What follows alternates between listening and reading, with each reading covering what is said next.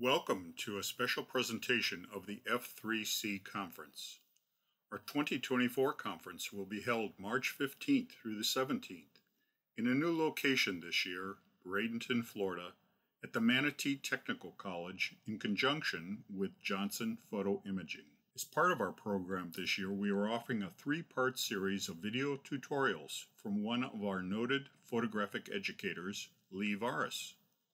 Each week in February, we will be introducing the individual parts of Lee's series entitled The Tao of Digital. Lee will take us through the basics of imaging in a digital world. Lee is just one of 14 photographic educators at the conference this year. The conference features over 25 workshops and over 45 lectures and presentations from photographers covering a wide variety of subjects, genres, and photographic techniques, ranging from landscapes to wildlife, AI to drone photography, portraiture to still life, macro to astrophotography, as well as the latest on photographic software and techniques. So enjoy Lee's presentation of the Tao of Digital and sign up for the conference today. For more information on the conference, visit our website at www.conference.f3c.org. See you in Bradenton. Welcome to Part 3 of the Tao of Digital, an introduction to the fundamentals of modern photo imaging. I'm Lee Varis here again with the third chapter of our examination of important digital imaging concepts. In this installment, we finally come to the question of which color space we should use for our photography. This is one area where there is tremendous, almost religious, fanatical conflict between two camps. On one side, we have the majority of Photoshop pundits who advocate a large gamut, high bit depth workflow utilizing the largest usable color space that just so happens to have the word pro in it. And on the other side, we have the conservative, some may say old-fashioned camp, advocating sRGB or sometimes Adobe RGB as a sensible workspace that we can actually see and therefore judge the colors on our monitor. Before we get into the nitty-gritty of the debate, let's examine what it is that makes a workspace. There are basically two philosophies for color spaces, output-oriented and scene-oriented. Scene-oriented says we should work in a color space that encodes the largest possible color volume so we don't miss out on possible real-world colors. Output-oriented says we should work in the smallest color space that encodes usable colors most efficiently and not waste encoding non-visible colors that we can't see to edit. So the basic orientation choice involves either the desire to work with all possible colors or limit oneself to usable visible colors. Another argument comes into play with the idea that one can future-proof one's work by using the largest possible workspace now, under the assumption that when printing output technology advances, we can take advantage of increased color gamut without having to re-edit our files. First, I'd like to start by examining the importance of color in photographic images to establish its context in, excuse the pun, the big picture. It's important to realize that digital cameras only record brightness values for the red, green, and blue filtered pixels representing the image. Color is interpreted from these brightness values, interpolating the missing data from neighboring pixels. This requires a fair amount of complex calculation known as a demosaicing algorithm. And that happens in a separate stage from the actual image capture. Also, color judgment is highly subjective and prone to distortion from memory effects and other vagaries of the human visual system. Luminosity is less ambiguous as it is a simpler measurement, and as it turns out, luminosity is much more important for the recognition of features in a photographic image. Let me show what I mean here. While this is not the best picture in the world, this image is very information rich. We can identify a lot of different details, number of people, where they are located in the scene, and what they are doing, as well as a number of other items of interest in the scene. Now if I drain all the brightness values out of the scene and leave only color with one uniform brightness, what do we have? Well, I would submit that we no longer have a photograph. In fact, if you had not seen the previous image, you would have a lot of difficulty determining what this is a picture of. But if I take the color away and leave all the brightness values, we end up with a black and white photo. It is very clear what's going on. We have no difficulty identifying most features in the image, and we have a photograph here. When we add the color, we have an additional level of information, be sure.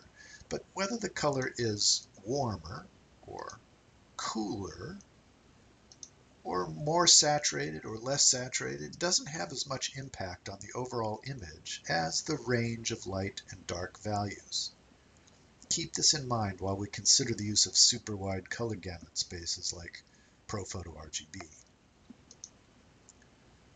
Alright, so just what is color gamut?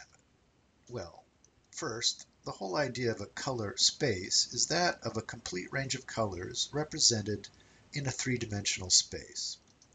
The volume of this space is the color gamut as encoded in 3D. A large gamut color space like ProPhoto is capable of representing a wider range of colors than a smaller gamut color space like sRGB.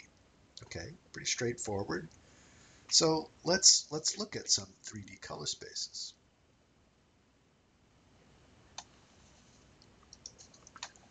Okay, so what we have here, this is sRGB. This is I've got a wireframe here indicating the shape. Most of the time we look at these things, we are looking at the kind of a flat 2D representation, which is outline, sort of like the projected outline on the floor here represents. But it doesn't give you a really complete picture of the shape of the space. So what we have here is we have vertical axis is the L, sort of L channel of our LAB. That would be the lightness to darkness. So we have the white point up here, the black point down here, and on the B channel here, we have yellow to blue, and the A channel, let me get this around so you can read it properly. Here's the A channel. We have magenta to green. So the shape is kind of odd. It's always sort of a lumpy kind of a shape here with sort of projections out into the very vivid the red, the blue, and the green. Okay, so this is the size of sRGB. Now let's I'm going to make this kind of a flat shading here for sRGB, and let's look at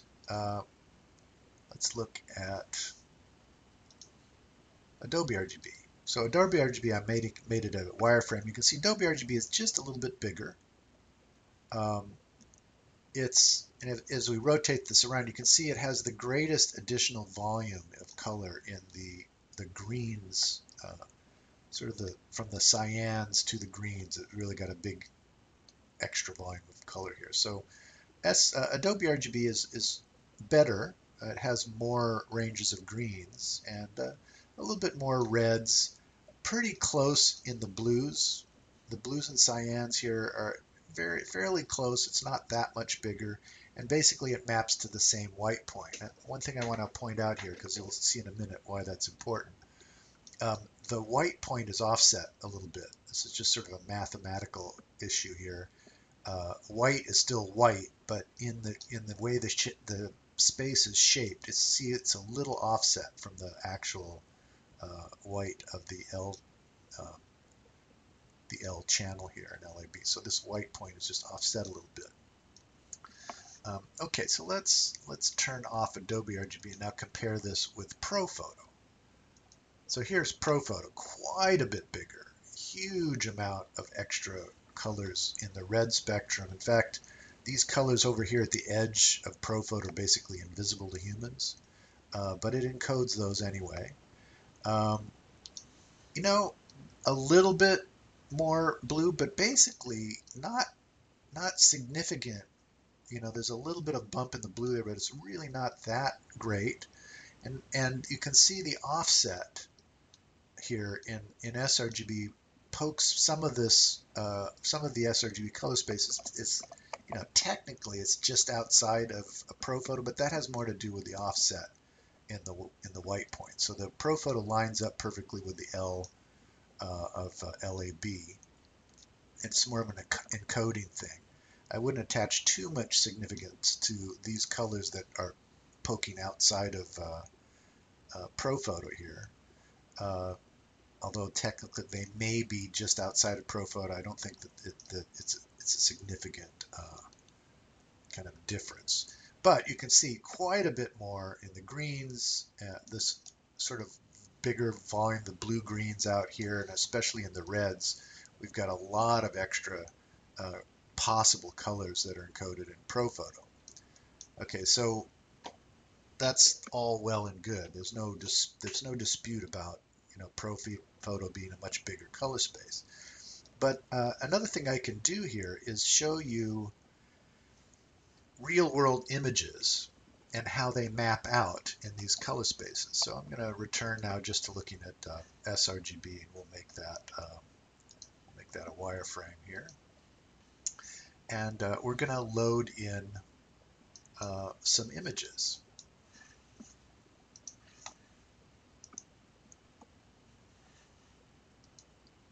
Okay, so I'm going to look at this image. Besides looking at these color spaces in sort of an abstract way, we're going to also examine the actual color mapping of individual images. So we're going to look at this particular image. And I have a friend who happens to be a very famous fashion photographer. And he always works in 16-bit ProPhoto RGB. And he claims that he can see a difference in his beauty and fashion work, especially in skin tones. So let's check it out. We're gonna see how the colors of this image map to the different workspaces. Okay, so let's load the portrait. Here's the sRGB portrait, the way it maps out. Okay, so kind of no surprise, portrait doesn't actually have a lot of colors that are outside of the gamut of sRGB. I mean, you can see all the image, these little gray points here represent all the colors in that portrait image, and they're, nicely falling inside. And, that's actually no surprise because the portrait I just loaded was an sRGB file. But now let's see what happens if I load a ProPhoto version of that same file. So I'm gonna click on and load in the ProPhoto colors. Now you see what happens here in the ProPhoto. It has to remap to a different location for the white point. So what we see here is that that point is sort of poking up outside of the sRGB, but basically all the other colors still fall inside of sRGB. There's no shift, really. The only shift that's occurring is because mathematically the white point's in a different location in 3D space. All of these other colors are pretty easily representable, and there's no difference in essence other than the mathematical shift in the location of the white point. There's really no difference between the ProPhoto version of this image and the sRGB version of the image. There's no extra color, and even the ProPhoto version fits inside of sRGB. So really kind of no worries there. All right, so that's the portrait. Okay, now let's look at another image here.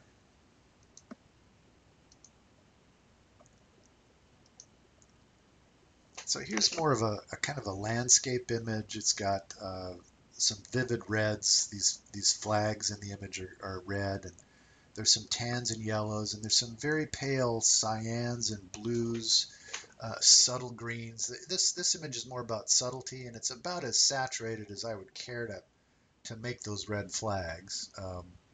So kind of a real-world image that has quite a range of colors and tones in it.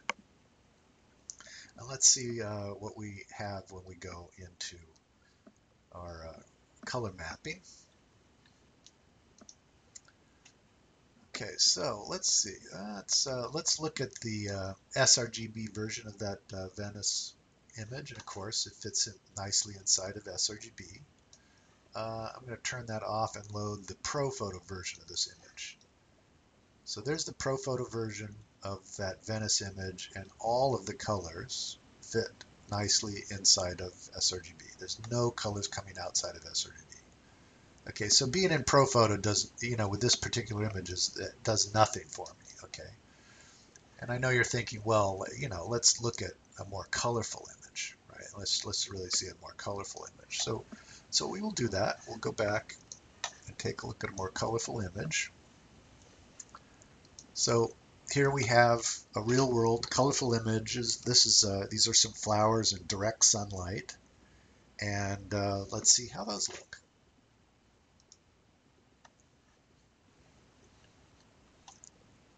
Okay, so again, here's sRGB, and I'm going to load in the flowers. We'll look at the sRGB version, of course, that all fits inside. Now, what you can see actually here is what's happening is that there's certain colors are really getting towards the edge here. They're crowding the edge of the gamut of that, the very bright yellows, especially. It's sort of like starting to line up here right along that edge. So I would suspect that we might, if we use a bigger color space version of this image, we might have some colors that poke out a bit into what would be ProPhoto. So let's take a look at that. So I'm going to turn off these and look at the same image in ProPhoto. And yeah, they just barely get outside there. And before you get all excited, these are certainly natural colors. But do we really need ProPhoto to see those colors? Let's look at Adobe RGB. We'll turn off sRGB, and in fact, pretty much all except the very brightest yellow colors fall completely inside of Adobe RGB. So we haven't really found an image that really requires ProPhoto to display all these vivid saturated colors. All right, so let's go again, returning to sRGB. I'm going to turn off my flower image, and now let's find another image. We're looking for an image that really takes advantage of ProPhoto here. I'm kind of struggling to find it. All right, so here's an image, artificially generated colors, and I've wanted to amplify the saturation quite a bit, so I'm really cranking the saturation here in Lightroom and Camera Raw to kind of get this to render with the most vivid colors, and still be able to see some detail in the image, because I could really crank this beyond usability. But here I think this is adequately colorful, and we should be able to see some difference here. Okay, so let's take a look at that. Go here into my 3D graph display here. Let's load in. Well, we'll do the sRGB version first, just to be fair. I'll load it in. Here's the sRGB version. Wow, it just sort of fills up the whole color space here, and you can kind of see it's really crowding the edge there. All those points are really kind of pushing right up against the edge. So I know that we're going to have some colors that fall outside of sRGB. So let's see. Let's take a look here. Where's our ProPhoto color space? Yes. Okay. Well, let's look at the ProPhoto version and just see just how far those colors go. So I'm going to turn off the sRGB version of this image and use the ProPhoto version of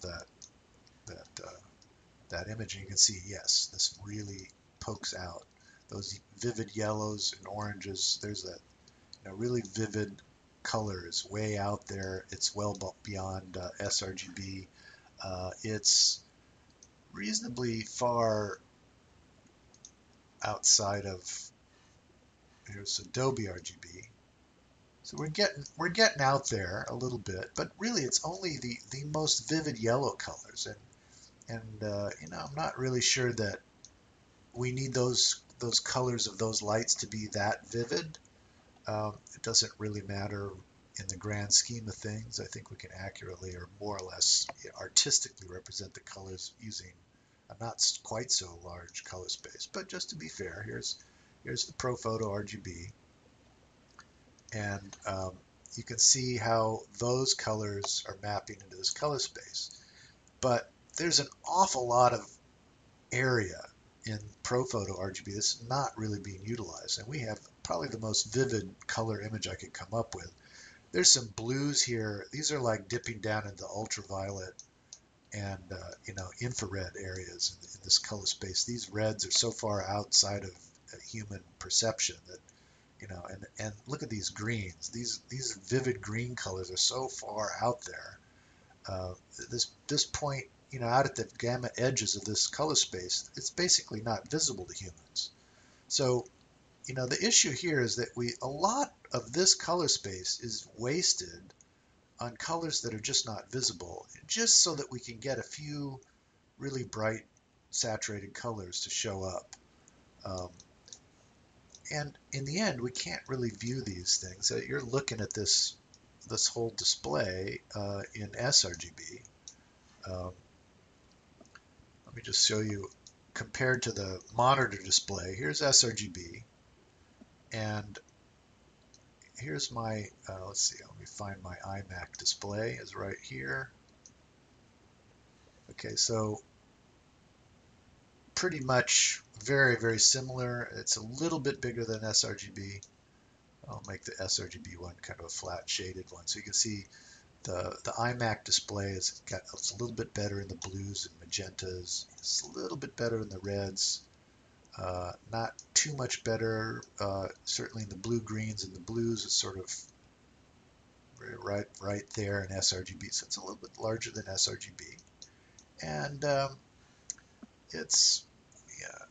we'll make the display flat, and we'll show you Adobe RGB a little bit bigger, and oddly, the iMac has a little bit better blues than we can be seen in Adobe RGB here. Kind of interesting. Adobe RGB is the wireframe, better greens, So, and this is a decent display. Okay, so it's got very good color. I've been very happy with it. We can get, some NEC or ISO displays that fill up more of Adobe RGB, but that's about the limit of a visual display. It's just not going to get too much better than that. So, no matter what you're doing, trying to decide about ProPhoto RGB, most of the color space of ProPhoto you're just not going to be able to see to make any kind of intelligent decisions on anyway. Okay, so let's return here. So color workspaces in Photoshop, to review, our color space choices are from smaller to larger, sRGB, Adobe RGB, and ProPhoto, with ProPhoto significantly larger. About 90% of all real-world photo imagery falls comfortably within sRGB. Most natural colors just aren't that saturated, and they can't be, they're not that saturated that they can't be successfully rendered in sRGB. Okay, for the remaining 10% of very saturated reds and greens, Adobe RGB is perfectly adequate. Okay. Another serious consideration is that the rest of the world, from internet display to outside print vendors and graphics device manufacturers, defaults to sRGB. If you work in a collaborative environment, sRGB will make your life a lot easier. Because we cannot view the extra saturated ProPhoto colors in any output device currently available, we cannot effectively use it, and editing in ProPhoto RGB is inherently more difficult because the Photoshop interface only operates at an 8-bit precision. We'll see a little bit more about that later. And we need to be in 16 bits in ProPhoto RGB just because the volume is so big, we need the extra steps. Okay, so really, in this case, bigger is not necessarily better. And now, for an even thornier issue, we finally arrive at probably the most contentious debate regarding workspace choice. Our default Photoshop workspace can be in either 8 bits or 16 bits. The vast majority of Photoshop experts, gurus, professionals, and those that consider themselves serious adamantly maintain that we should always work in 16 bits for the highest quality images. So, just what is this anyway?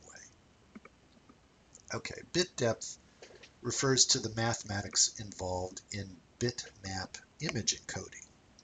The bit depth to which an image file is encoded determines the number of discrete levels of tone from black to white that the file can describe.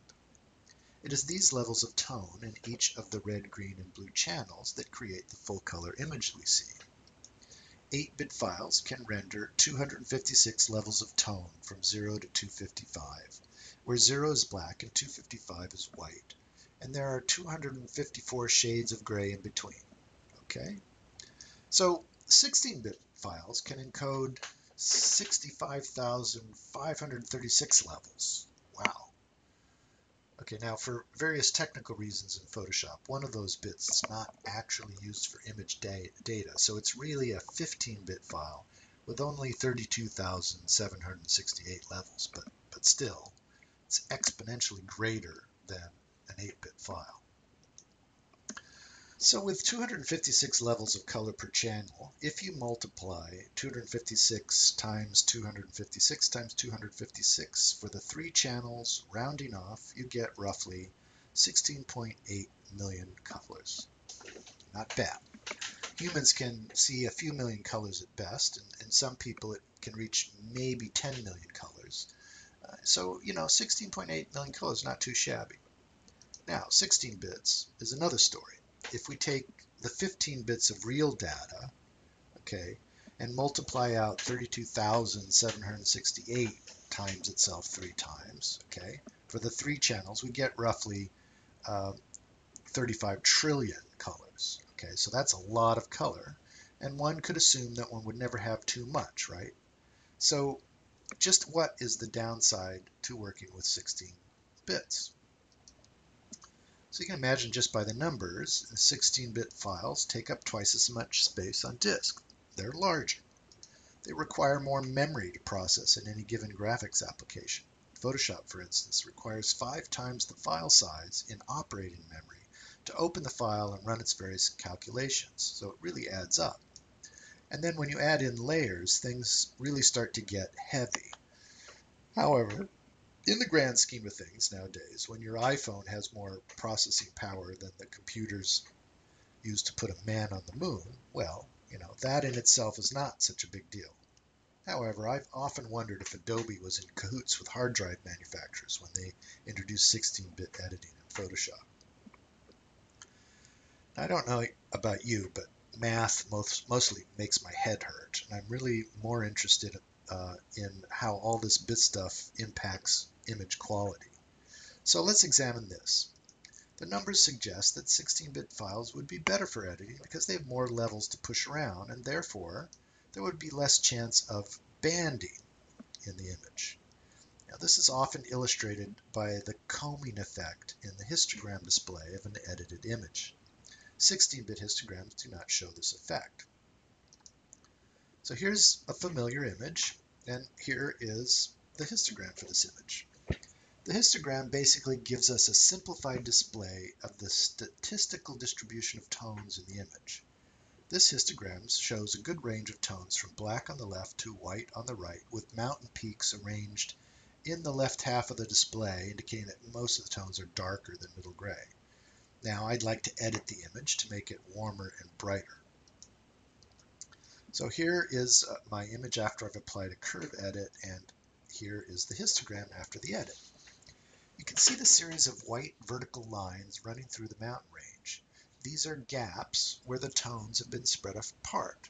This is referred to as combing. Now here is the file in 16 bits after the same curve edit with the histogram, and it shows a bit less combing. So technically the edit should be less damaging to the image. Okay, so let's look at this again. Here's the 16-bit version, and here's the 8-bit version. Did you see any change? Let's do that again with a wipe transition from top to bottom. Okay, back to the 16-bit version. Anything noticeable? Let me put a mark here in the background so you can see the wipe across the image. Okay, now going back to the 8-bit version. Well, I wouldn't expect you to see anything on the video really, but the point here is that we don't see the histogram when we display the image for our audience. So they will never know if any combing occurs. If the image looks better, then it is better, whether the histogram is technically bad or not. Here's the 8-bit histogram again. Now, if I wanted a smooth histogram, all I need to do is run a 2% noise filter, and I get a smooth histogram. Did you see the extra noise in the image?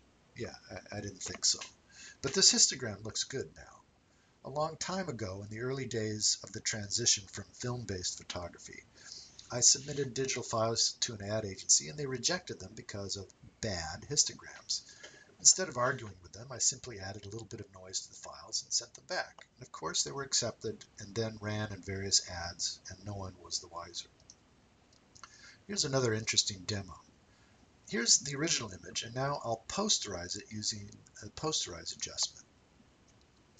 So what posterize does is to simplify the image into, in this case, 4 levels per channel. So now, in this image, we have 4 times 4 times 4, or 64 discrete colors. The image now looks like an illustration because we can clearly see the posterized effect. So here's the starting image again, and this time I'm going to posterize to a level of 40. Can you see the difference? The original had 256 levels per channel for 16.8 million colors. All right, possible colors. There aren't really that many in this image. And now it has 40 times 40 times 40, or 64,000 possible colors. And I'm betting that you hardly notice any change whatsoever. Remember, humans are not really capable of seeing more than maybe 10 million colors, so 16.8 million should be plenty for any image. Okay, yeah, so what about the issue of banding? Aren't 16-bit files less prone to banding? Okay, so here's another popular demo with the 16-bit advocates. Here I have a gradient from blue to white, and we might see this kind of gradient in a sky. So let's test this. So it's pretty easy to run a curve over this gradient and get discrete bands to show up.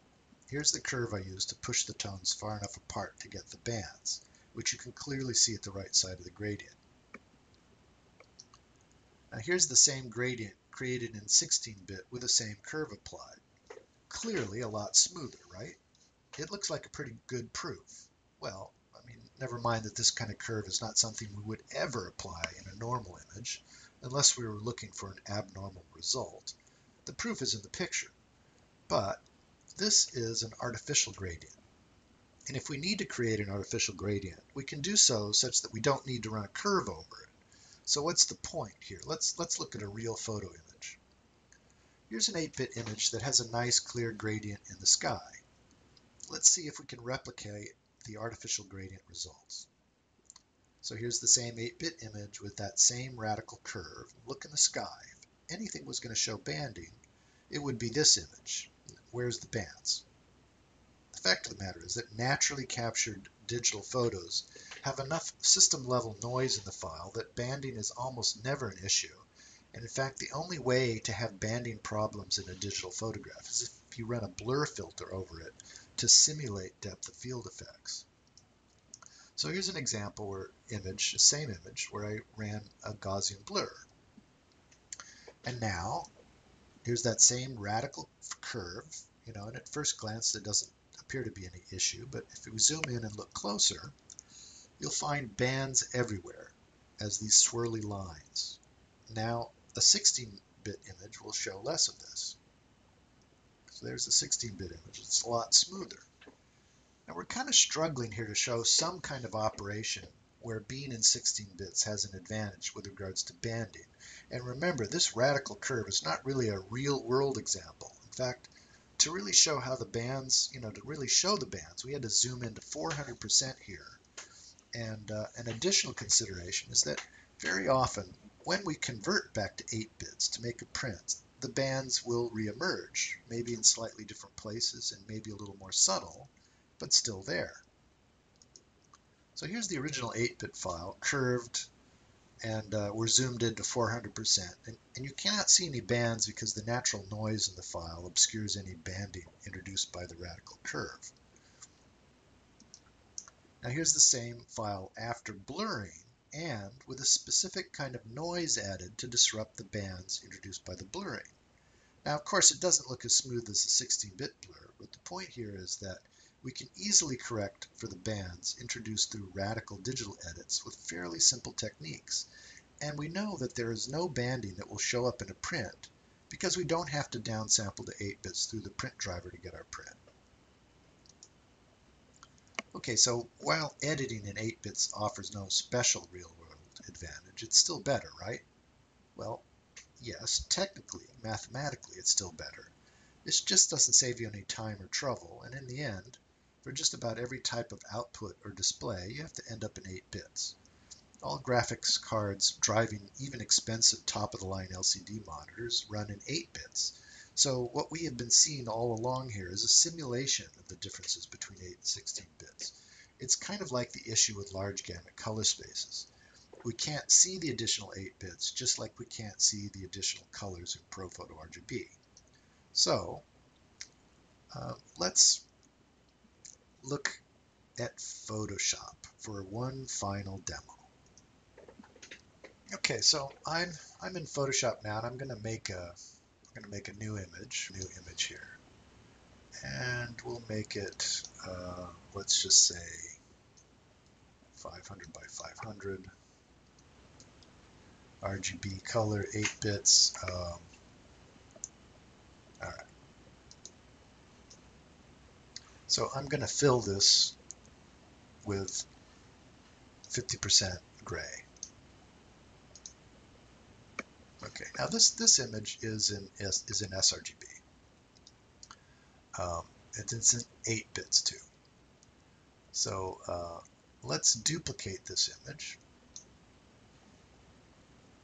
So now this copy, I'm gonna go to, we'll go ahead and go to 16 bits for this copy. So even though it's just one tone, I'm using it to demonstrate something. And we're gonna go to, we're gonna convert this to ProPhoto from sRGB. We're gonna go to ProPhoto.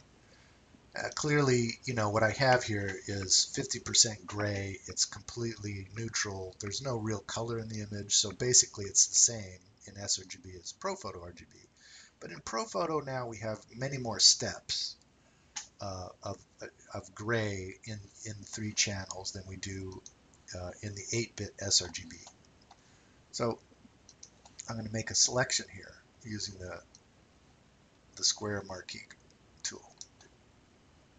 And I'm going to copy this selection to the other channel so it's exactly in the same place. So I'm just going to drag it up here to the other document and drop it right in the middle. Okay, so we have the same selection in both images.